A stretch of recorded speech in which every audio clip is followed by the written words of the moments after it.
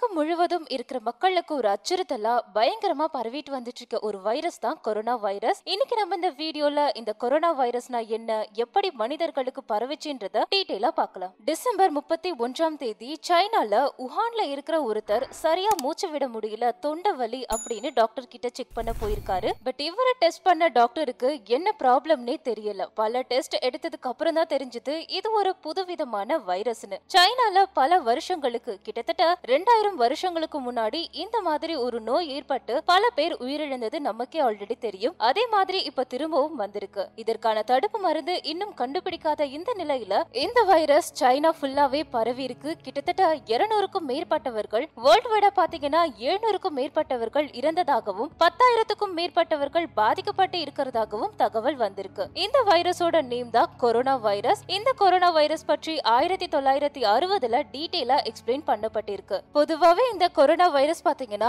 ரேரா மக்கள் கிட்ட இருந்த ஒண்ணுதான். அது பாத்தீங்கன்னா மூச்சு ப்ராப்ளம், தொண்டை ப்ராப்ளம் தான் ஏற்படுத்தும் சாதாரண வைரஸா தான் இருந்தது. ஆனா 2002ல பாத்தீங்கன்னா இந்த கொரோனா வைரஸ்ல மாறுதல் ஏற்பட்டு மனிதர்களோட லங்ஸ பாதிக்க ஆரம்பிச்சது. இதனால பல பேர் உயிரிழக்க நேர்ந்தது. இந்த virus severe acute respiratory syndrome, அதாவது கடுமையான சுவாச நோய்க்குறின்ற நோயை ஏற்படுத்தியது. ஹாங்காங்ல இருந்து அப்புறம் உலகம் முழுவதும் பரவி 800 பேர் உயிரிழக்க நேர்ந்தது. 2012ல இதே corona virus middle east respiratory syndrome, அதாவது மத்திய கிழக்கு சுவாச நோய்க்குறின்ற நோயை ஏற்படுத்தி சவுத் அரேபியால ஆரம்பிச்சு உலகம் முழுவதும் பரவி இந்த நோய்க்கும் பாத்தீங்கன்னா 100க்கும் மேற்பட்ட உயிரிழப்பு ஏற்பட்டது. இப்போ இந்த 2019ல வந்திருக்கிற இந்த கொரோனா வைரஸுக்கு நாவல் கொரோனா வைரஸ்னு பெயர் வச்சிருக்காங்க. அதாவது 2019 நாவல் கோவின்னு பெயர் சூட்டியிருக்காங்க. இந்த கொரோனா வைரஸ் பாத்தீங்கன்னா பறவைகள், விலங்குகள் இவங்க கிட்டதான் காணப்பட்டது. இப்ப மனிதர்களுக்கும் பரவி இருக்கு. இந்த வைரஸ் மனிதர்களுக்கு பரவ வவ்வால் தான் காரணம்னு சொல்லப்படுது.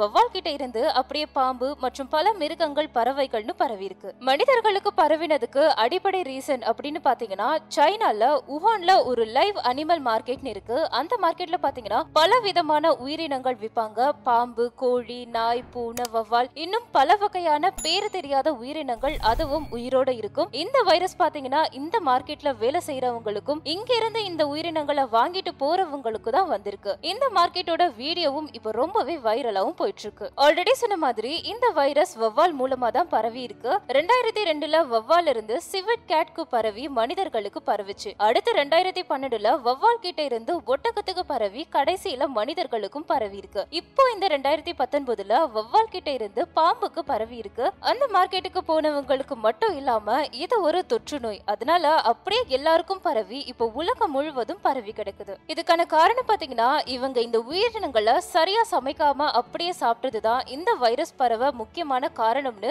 ஆய்வுல கண்டுபிடிச்சிருக்காங்க. இந்த மார்க்கெட் மட்டும் இல்ல, மொத்த உஹான் சிட்டியையே பிளாக் பண்ணி வச்சிருக்காங்க. அப்படி இருந்தும் இது ஊர் விட்டு ஊர் மட்டும் இல்லாம கண்டம் விட்டு கண்டம் பரவி அமெரிக்கா, தாய்லாந்துன்னு பல நாடுகள்ல பரவி பல பேர் பாதிக்கப்பட்டு இருக்காங்க. கடைசியில இது நம்ம இந்தியாவுக்கும் பரவிடுச்சு இந்த கொரோனா வைரஸ். இந்த வைரஸ் வந்துச்சுன்னா மூச்சு விட முடியாது, இருமல், சளி, கோல்டு இது மாதிரி தான் இருக்கும். அப்புறமா காய்ச்சல் வரும். ஒரு 2-3 நாள்ல பாத்தீங்கன்னா மூச்சு திணறல் ஏற்படும். இந்த ப்ராப்ளம் அதிகமா யாருக்கு பரவும்னா இம்யூனிட்டி பவர் கம்மியா இருக்கிறவங்களுக்கு சீக்கிரத்துல பரவும். சக்கரை நோய், கொலஸ்ட்ரால், வயசானவங்க, ஹார்ட் ப்ராப்ளம், லங் ப்ராப்ளம் இந்த மாதிரி இருக்கிறவங்களுக்கு பாத்தீங்கன்னா இம்யூனிட்டி ரொம்பவே கம்மியா இருக்கும். சோ இவங்களுக்கு சீக்கிரமா பரவும். இதனால பல காம்ப்ளிகேஷன்ஸ் ஏற்பட்டு மரணம் ஏற்படவும் அதிக வாய்ப்பு இருக்கு. இதுக்கு பாத்தீங்கன்னா எந்த ஒரு மருந்தும் இதுவரைக்கும் கண்டுபிடிக்கல. ஆராய்ச்சியும் போயிட்டே தான் இருக்கு. இருந்தாலும் என்னென்ன பிரிகாஷன்ஸ் எடுத்துக்கலாம், எப்படி அவாய்ட் பண்ணலாம், நம்மள நாமே இந்த கொரோனா வைரஸ்ல இருந்து எப்படி பாதுகாக்கலாம், இதுக்காக என்னென்ன